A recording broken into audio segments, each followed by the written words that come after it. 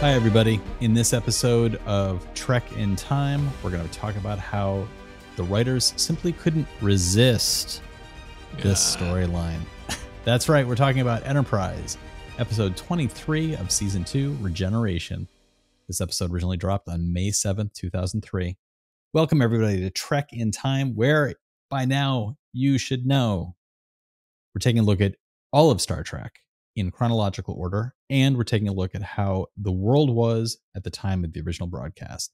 That means right now, it's still early days. We're still in Enterprise, but we're right at the edge of the end of season 2. Matt, can you believe it?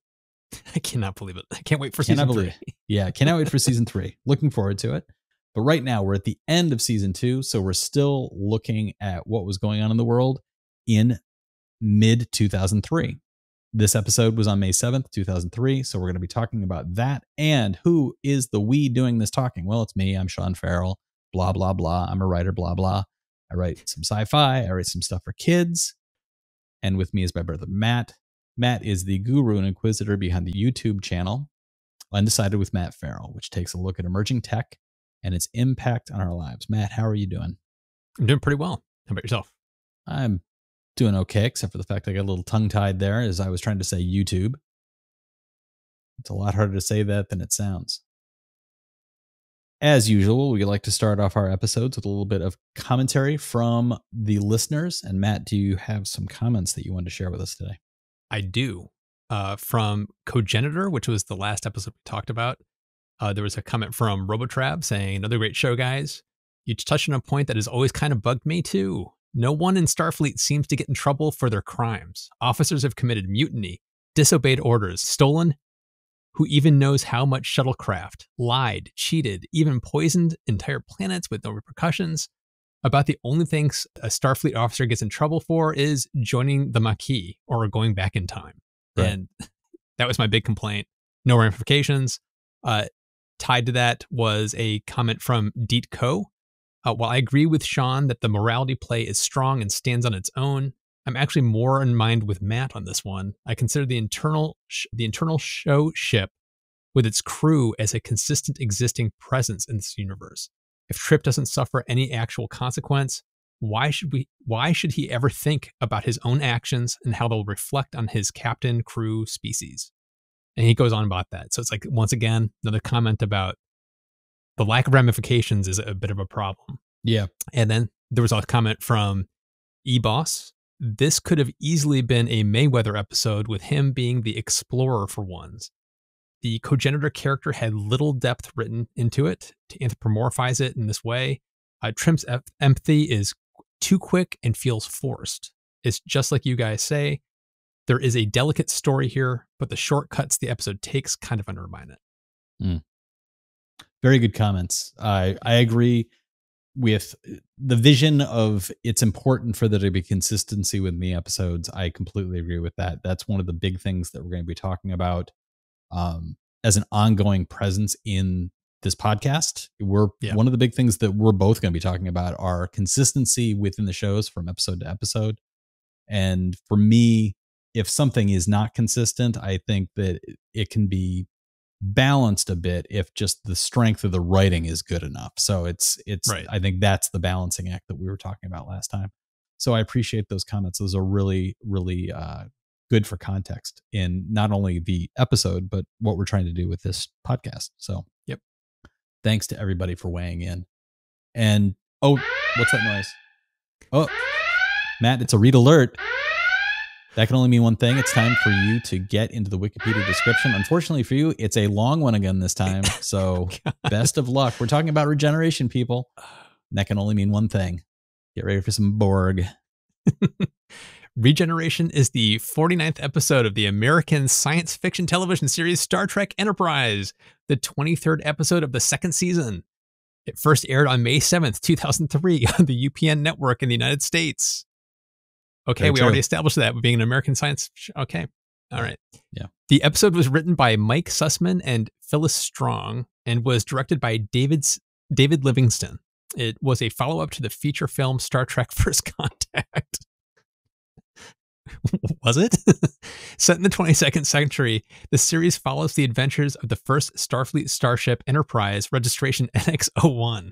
In this episode, I'm sorry, Keep going. You're going to have to feels take a like- deep breath. Take a deep it feels breath. like copy paste from so many of these descriptions. In this episode, a research team in the Arctic inadvertently triggers the reanimation of several cybernetically enhanced aliens killed in an apparent spacecraft crash over 100 years earlier. The aliens assimilate the researchers before escaping into space. The Enterprise pursues the ship and is attacked, forcing Archer to destroy the vessel. Afterwards, they discover that the aliens sent a message into the Delta Quadrant containing the coordinates of Earth, a message that will not arrive until the 24th century. Wow. Yeah. Here's the crazy thing about one of the crazy things I think about the synopsis in particular, and this podcast in general, is our regular listeners will remember that there are episodes, especially at the beginning of the podcast, and I'm very hesitant to go back and listen to them because I'm terrified of what I would hear.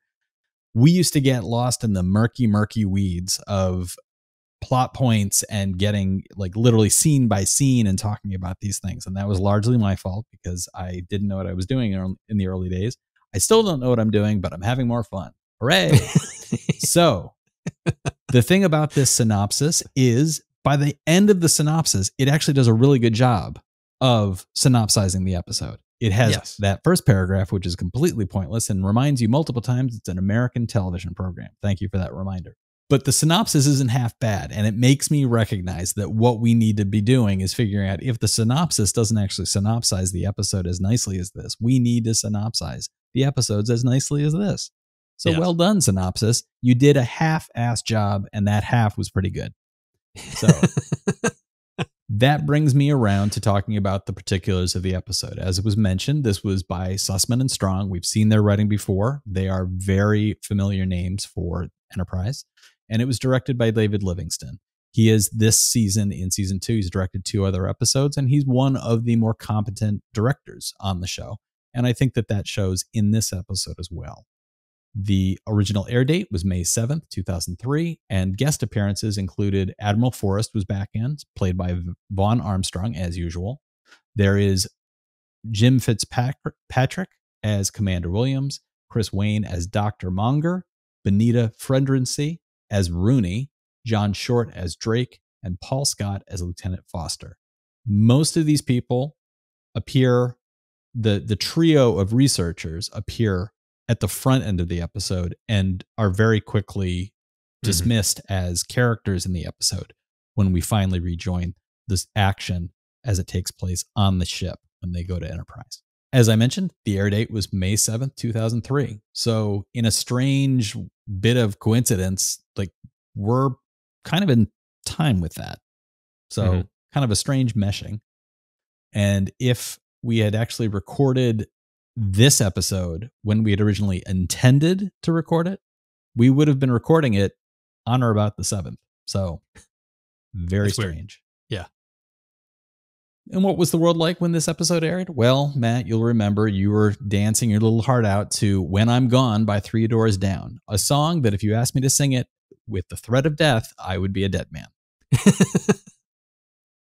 In the movie theaters, well, Matt, you were lining up for X2 and you're saying, X2? What the heck is that? Well, we'll all remember that X2, also marketed as X-Men United and internationally as X-Men 2, because I guess internationally they decided not to be silly about what they named it. It's the 2003 superhero film directed by Bryan Singer, and it was revisiting all the X-Men characters that had been introduced in the first X-Men film. As everybody knows, I'm sure, this would include Patrick Stewart, Hugh Jackman, Ian McKellen, Halle Berry, Famke Jensen, James Marsden, yada, yada, yada, 1,000 different people.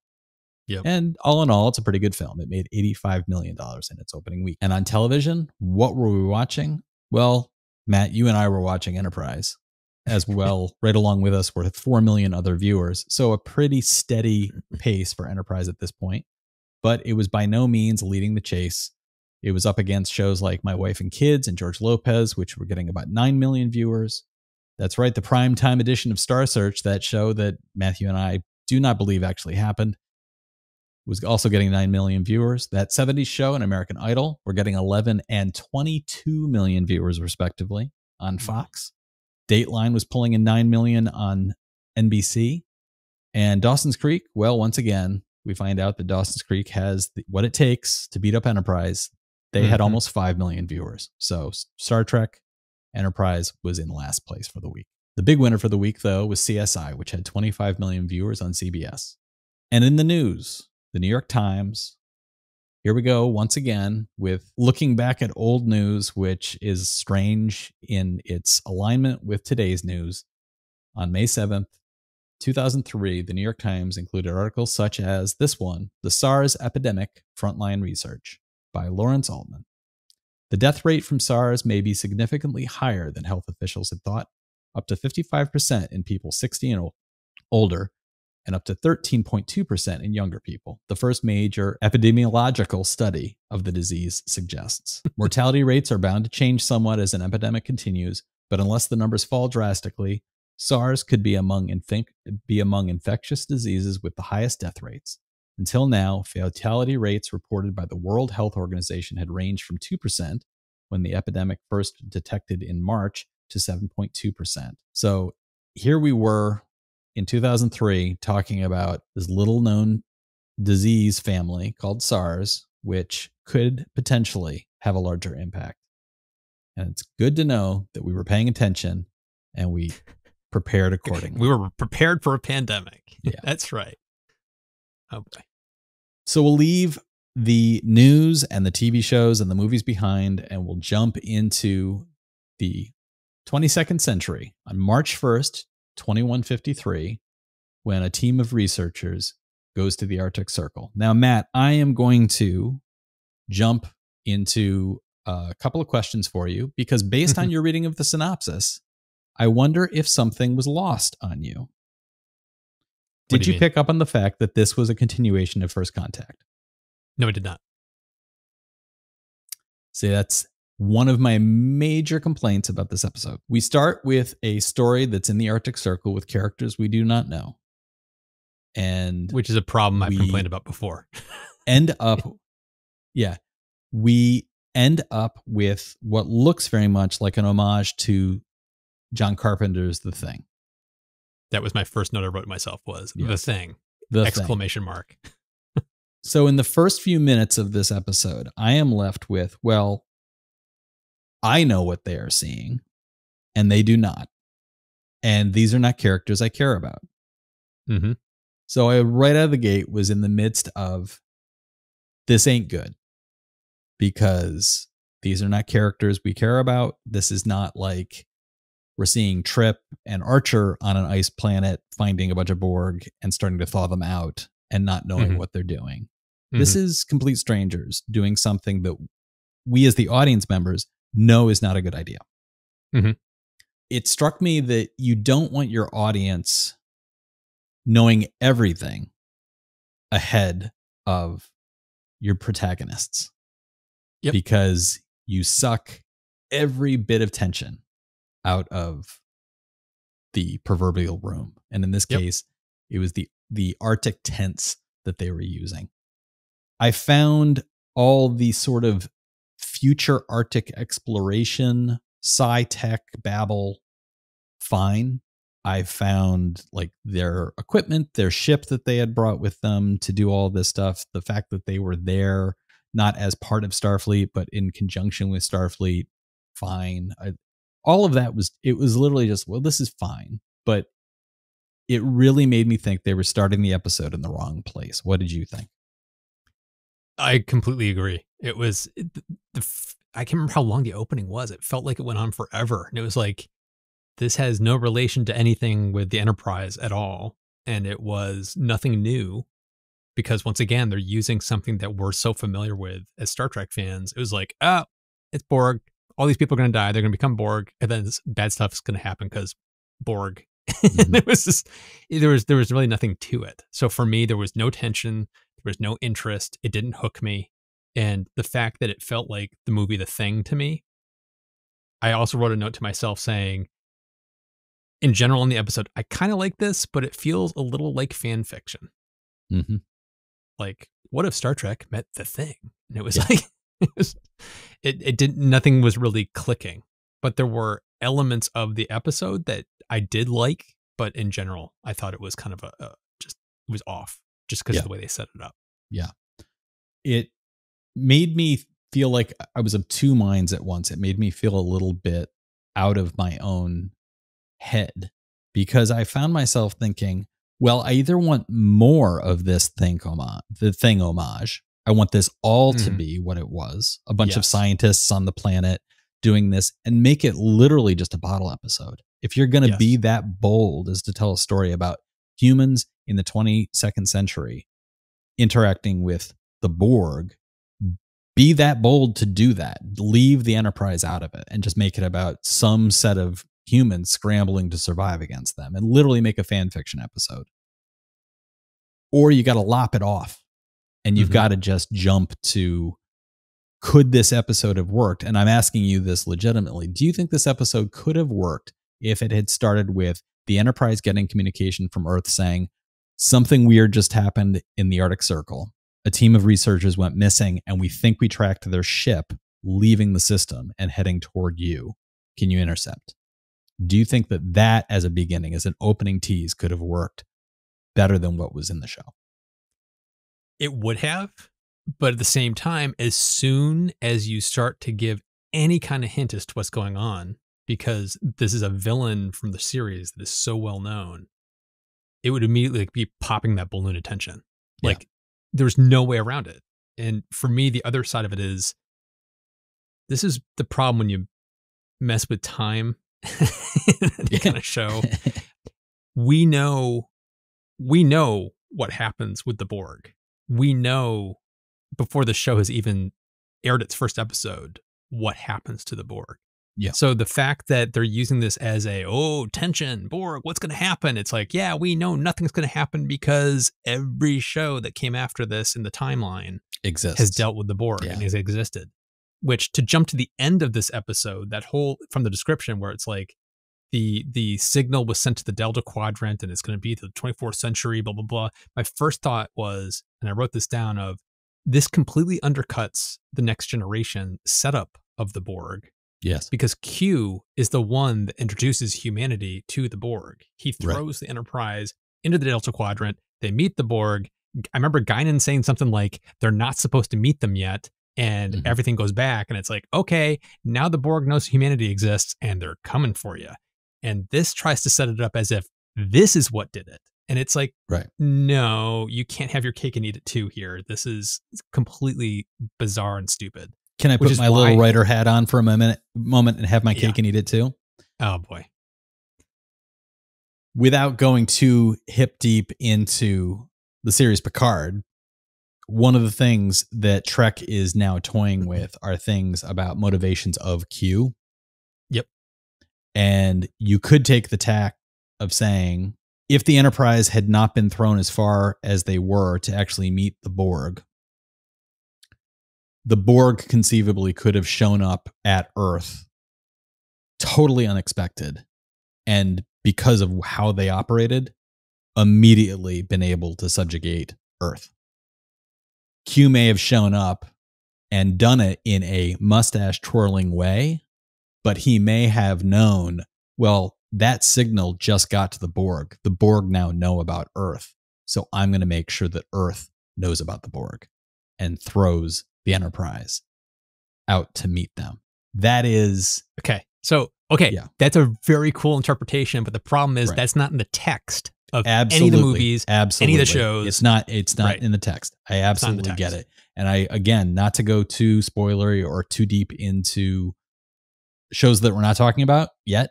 We'll be talking about Picard probably in 15 years. So stay tuned, everybody, to hear our thoughts about Picard. Although or the After Dark. Or we will be talking about it in our subscriber-only podcast, which we will be releasing to subscribers very soon. You may see it in your inbox shortly after this episode drops. And we will, in fact, be talking about Picard there. But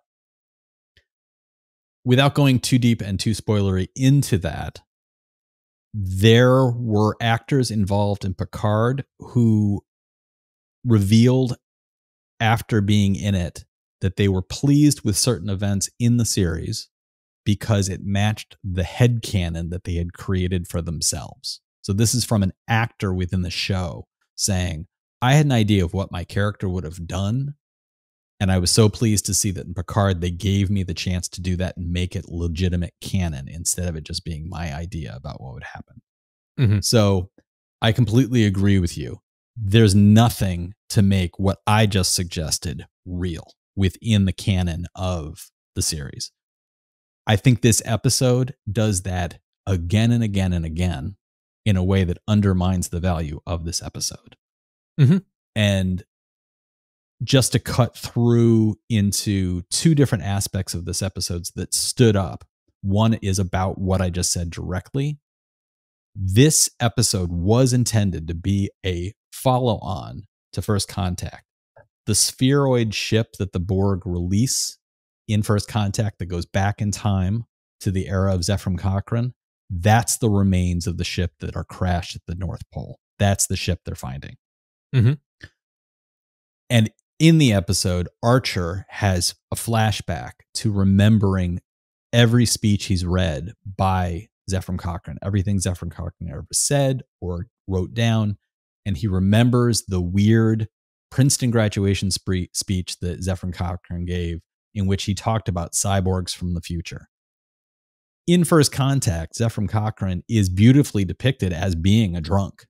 So the idea that within the end of his life, he was a hard drinking, sometimes loose lipped, and had to backtrack and explain away. Basically, at the end of his life, he would have largely been leaning heavily on the idea of, well, I'm just a drunk, so ignore most of what I say.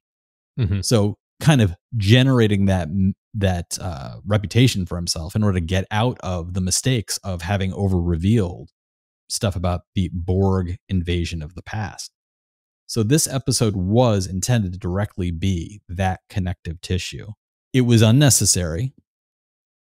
And as you said, Matt, because it's teasing out an element of, well, that signal is going to take so long to get there, it'll be the 24th century before it's ever picked up by the Borg homeworld, you're left with having to either say, well, ultimately, then this episode doesn't matter at all.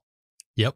Or you're left with having to come up with a creation like I did, explaining, oh, so Q wasn't just being a jerk and saying, humanity, you're not ready to be out here. He was actually saying, humanity, you're not ready to be out here. I'm going to help you.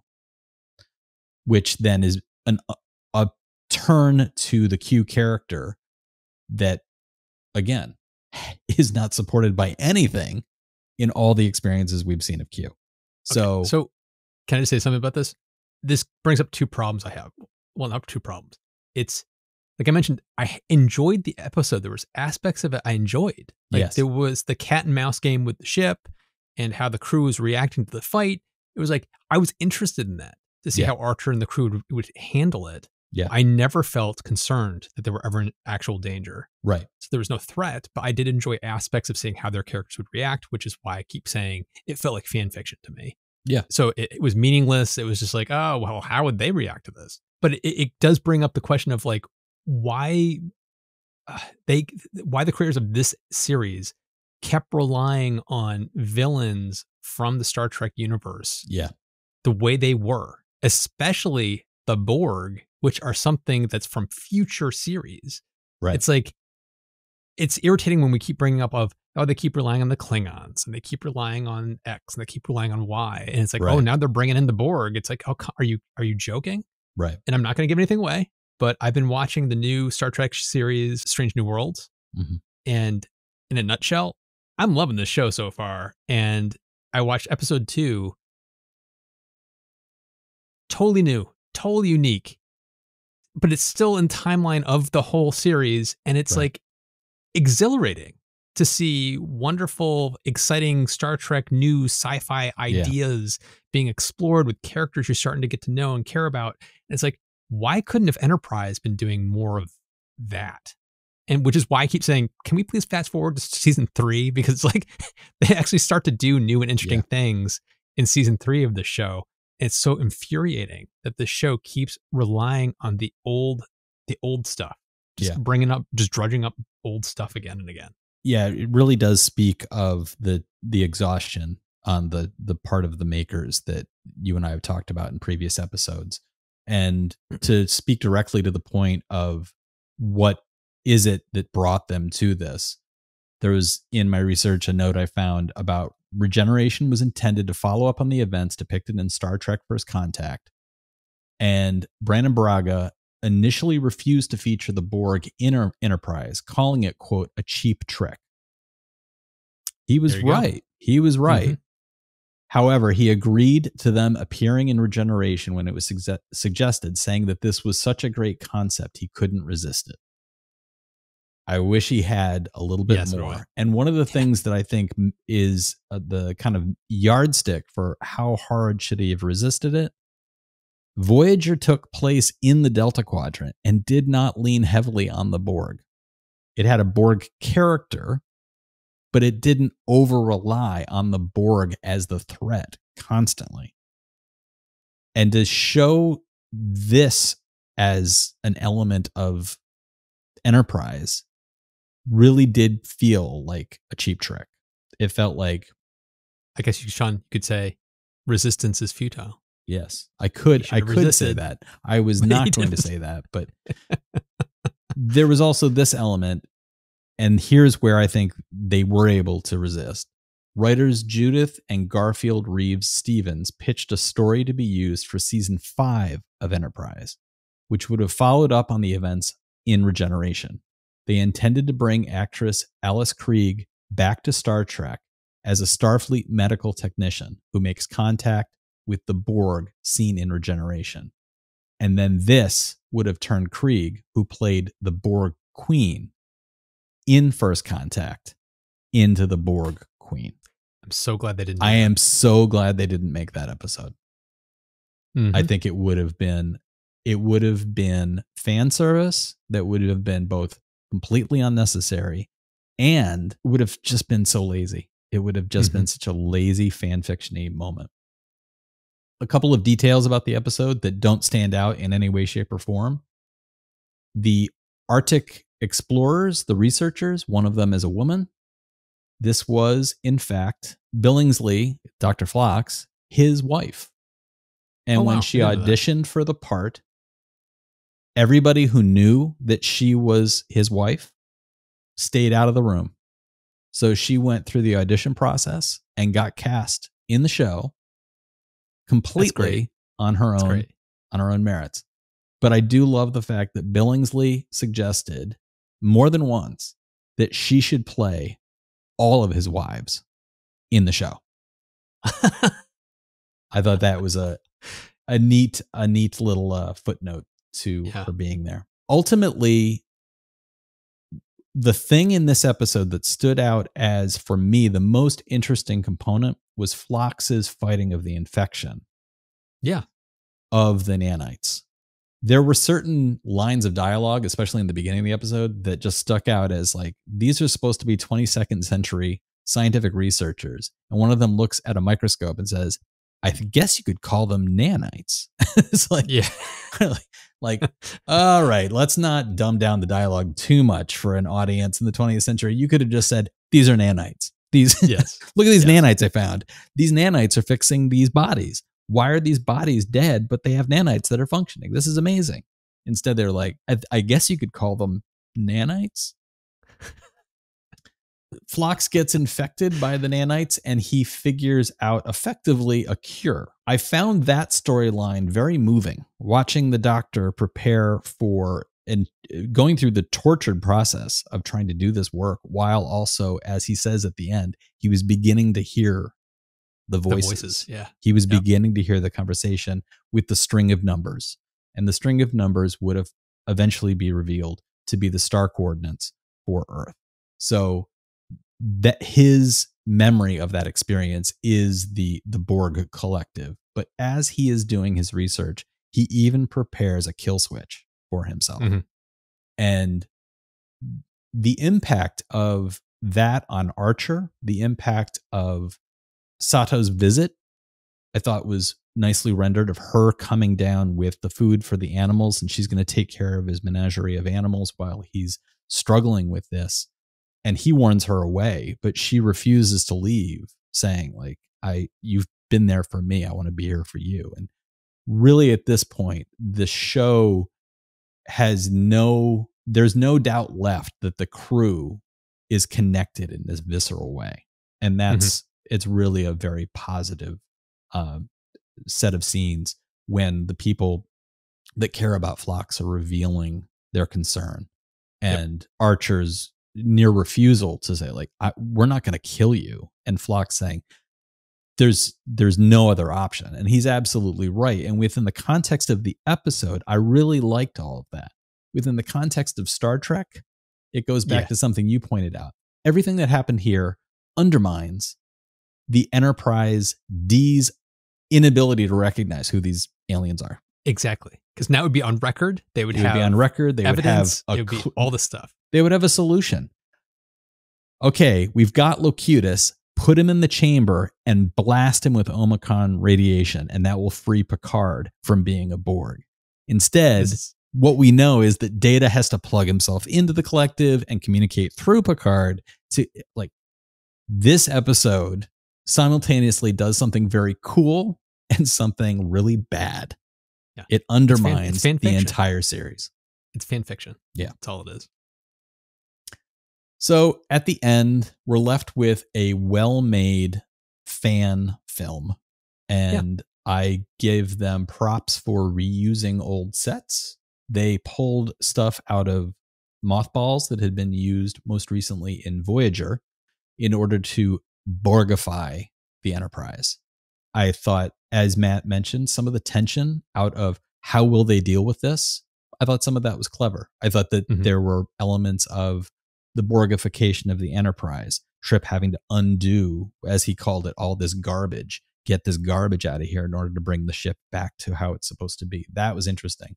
And one aspect that I thought really stood out as this is something that is actually, from a filmmaking perspective, really cool that they did this. The first time that they encounter the aliens that have been captured by the Borg and they're still in the early stages of transition, we see them running through the Jeffries tubes of the Enterprise. Their hair is beginning to fall out. Their skin is beginning to change. The slow motion effect of becoming a Borg, I thought was well rendered. So all of that, I was just like, this is really well produced. They took time and effort and put it into this. And the shots of the Arctic crash site of the Borg ship, I even thought, this does what it's supposed to do. It's evocative of that Borg ship from First Contact. It's showing the size of this vessel, and it's also providing you with the teaser that's very Thing-like of something from another world was left here. It would have, to go back to what you said in the very beginning, this episode might have actually worked better if it had no connection to the Enterprise at all. It was just in the Antarctic. It really was just the Thing. And it was a small group of these scientists that have this happen to them. And the last survivor destroys the entire facility to make sure that this does not escape. Right. And in destroying it, that explains why it's not on record. We still haven't learned about it, but it happened. And it could be the Enterprise coming back to Earth and discovering, like, there was some kind of explosion in the Antarctic. We needed to go check it out. Right. And they go there and they look and find this smoldering crater. They're like, what happened here? And they walk away. That would have been a better way to handle this. But again, I'm a big fan of, I care about these characters and I want to know about them and see their evolution. I do not want to see random character X that I will never see again. So it's like, I understand why they didn't go that direction, but it probably would have been a stronger episode. Yeah, absolutely agree. So listeners, let us know. Do you agree? Do you think this episode was well done, but almost in spite of itself, and well done, but maybe it shouldn't have? Let us know. You can leave a comment in the comment section directly below this episode, or you can find the contact information in the podcast description. Matt, next time we're going to be talking about First Flight. You want to guess as to what we're talking about? The Wright brothers? It's either going to be the Wright brothers or Archer makes a paper airplane. But no spoilers. We're going to let you find out what that's about.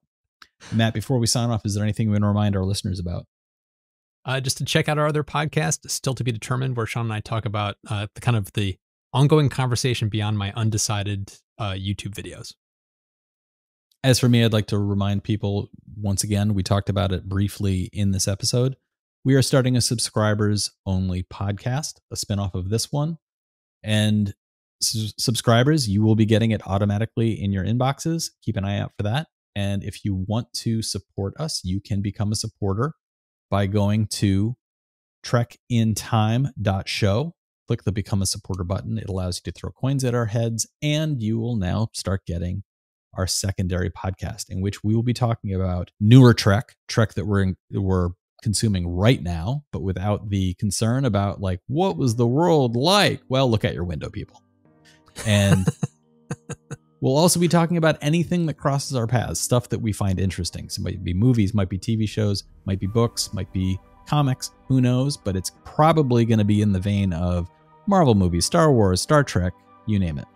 Yep. So subscribers, I hope you enjoy that. All of that is coming your way. Don't forget to leave a review on Apple or Google or Spotify or wherever you found this podcast. You can subscribe and leave a review, share us with your friends. All of that really does help the channel. Thank you so much for listening, everybody, and we'll talk to you next time.